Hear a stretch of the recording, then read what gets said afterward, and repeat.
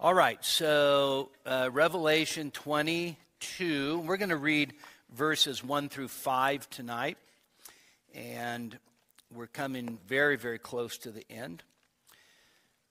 So this is the reading of God's word. Then he showed me a river of the water of life, clear as crystal, coming from the throne of God and of the Lamb in the middle of its street.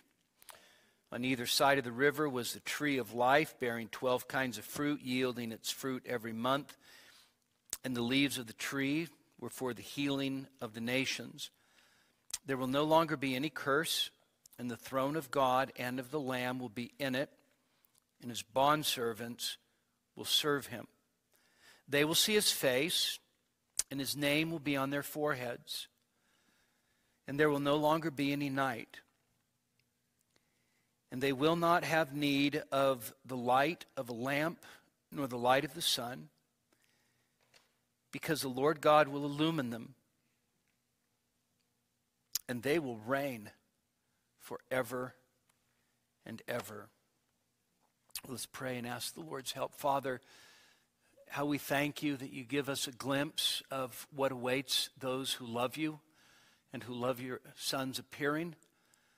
And we pray, Father, even now that you would open your word to us. We pray that this wouldn't just simply be to satisfy curiosity or increase knowledge, but we pray that you would speak to us through your word. Father, we believe that all Scripture is, in fact, God-breathed.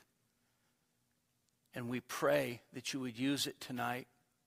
Lord, there are probably